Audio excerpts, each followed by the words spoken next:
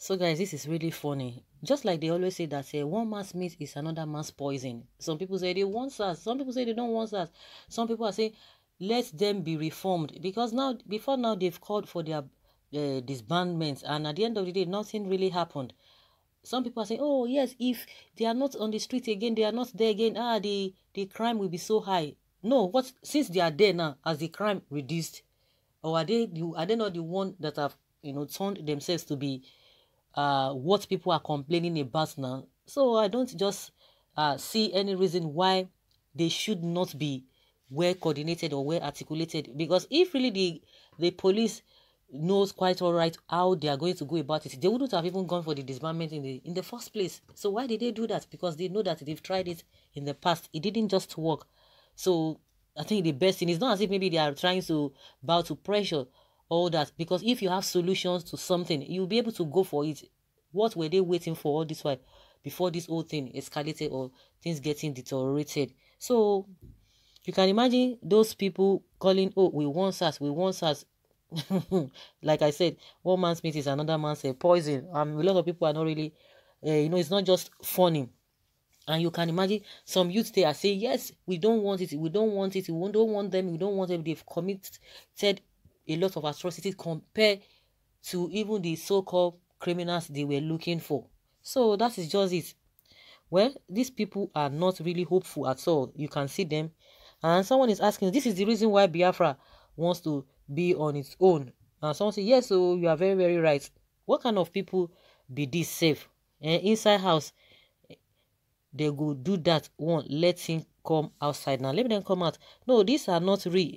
You can see it's a really fake, really. Some people are they can be funny. With these people that are saying it's really fake. Nigeria, this is okay. Somebody saying this is doctored. Can you believe that this thing is really doctored?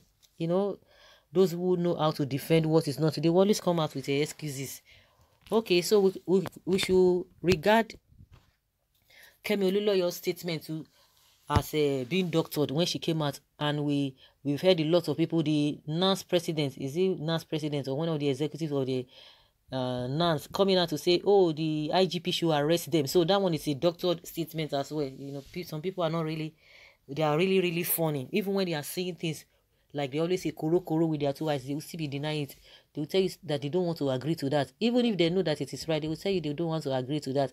We have heard from a lot of people who are coming out to say, oh, those who are calling for the ban of SARS, they are the ones that are criminally minded, that most of them are criminals. Okay, somebody said, oh, it is the Yahoo boys that are sponsoring these protests. How come? So does it mean Yahoo now is not something people are going to be proud of? They will not begin to give people money. People now say, oh, continue to defraud people, or if I'm opportune, or if I fall victim of being defrauded, so I will be happy about that. They will not give you money to go and be protesting. It's just unfortunate statement. And just like somebody is saying here that it is not real. With these people, it is not real. What are you talking about?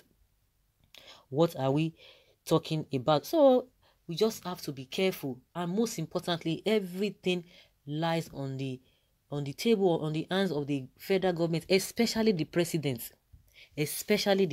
What is he doing? What are they doing? Why are they playing lip service to the plight of the people? Why are they into all of these things? Why is it that they are just this I don't care attitude, just like a Ganduje say, coming out and he said it the way it is.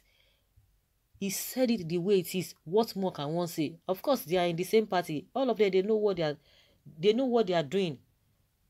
Those who have sat back and begin to look at things getting worse, getting deteriorated, because you know the reason why these people are so confident, the so-called leaders, the reason they are so confident is that they believe that all of those vices will never come near them. How will they come near them?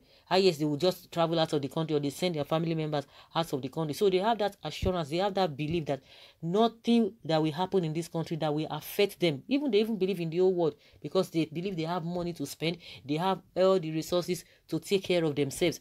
Believe you me, these people is all about selfishness and greed. Believe me, if these people have been affected, you think they are going to fold their arms and be watching? And I remember the statement of DSS. Anytime they will tell you, oh, we heard so and so, you don't expect us to fold our arms and begin to watch people doing the wrong thing. This issue of SARS has been ongoing for the past 2 years. People have been complaining. The DSS will not hear that. They will not hear that. But when they want to do eye service to be overzealous, they will begin to look for somebody who is insulting the president, who is not saying this, somebody who is criticizing, or they'll begin to invite you. Come and say this. Why were you saying this? Why were you criticizing the president? They will tell you, oh, we cannot fold our arms. Like, seriously, but see what the SARS has been doing. They want to tell us that they never heard such a thing. It's unfortunate, really, really unfortunate that we don't have somebody that can really pull the trigger, that will be able to stand for the people. Very, very unfortunate. Somebody that can say, yes, I am there for you. But when election time comes, they will be moving from pillar to post. They will be sweating. They will be repeating all these failed promises that they've said before. And unfortunately, a lot of people will buy into it. These people are now saying, we want SARS, we want SARS, we want SARS. A lot of people have come out to say they want SARS. Even in the north, they are saying, oh, they want SARS, they do this, they will do that. So guys, let us hear your opinion concerning this, those calling for a continuation of SARS in the country. Leave your comment below and let's have your take. Thank you. We want SARS, we want SARS, SARS, we want SARS, we want SARS, we want SARS. We want SARS, we want SARS, SARS, we want SARS, we want SARS, we want SARS.